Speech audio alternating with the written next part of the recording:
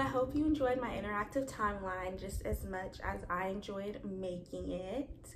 I found out a lot about Jhené Aiko, and I also feel like I put myself in her shoes while creating this timeline. I learned a lot about even who I am and what might or what might not work for me.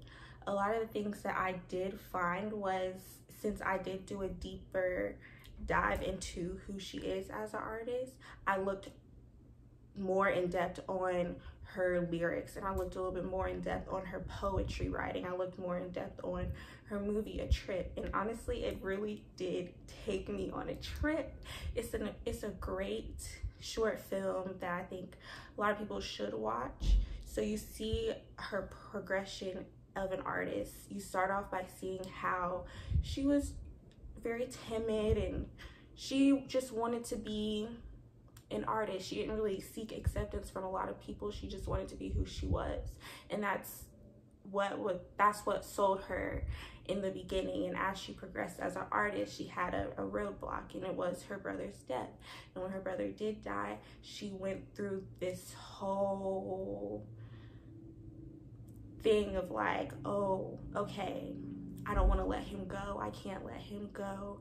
But honestly, you have to let them go to be able to be at peace. And that's something that she realized. And as I was watching the movie, I realized that too.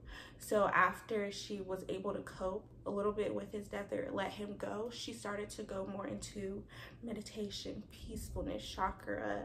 She did a lot of tarot readings. As you can see in the last video, she truly went from being like someone who was kind of like all over the place emotionally to at the end someone who's really centered in who they are and who they believe they should be. And that's something that's really admirable with Jhené Aiko, and I feel like that's something that sells her even now to this day, and why so many people do really enjoy listening to her music.